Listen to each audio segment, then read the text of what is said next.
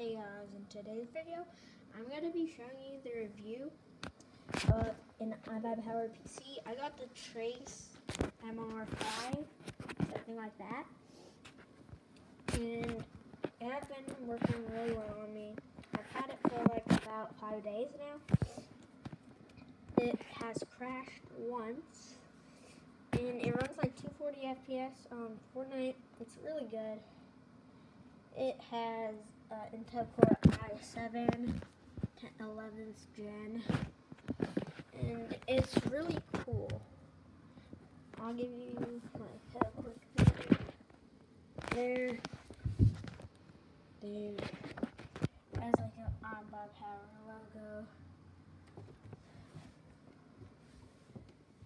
It has like 2 USB cables. It has all this stuff right here as you look, and it's been working really well. One thing I don't like about it is that they gave me a different graphics card than I purchased with this PC. It came with an GeForce RTX 3080, and this one came with some Gigabyte one, and it's a lot worse than the one I bought. So that's something to keep in mind. It's not too bad. It still runs like 240 FPS on Fortnite, but yeah. This PC was $1,500. I got it off $250, so it was only $1,250. And it has like the motherboard back there.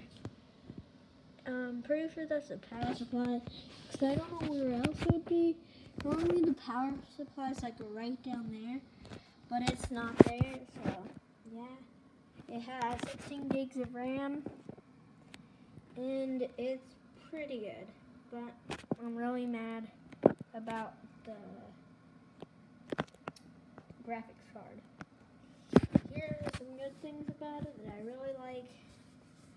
It hasn't slowed down on me yet. Well, it's only been 5 days, but still, like, it's pretty stable on games. On Forza, it runs like 200 FPS, and on Valorant, I actually don't know. I haven't checked how much FPS it runs on that, but it's a good PC. I'm still mad about the graphics card though, because yeah. And yeah, that's it for today's video. Thank you for watching, and please subscribe and hit a like.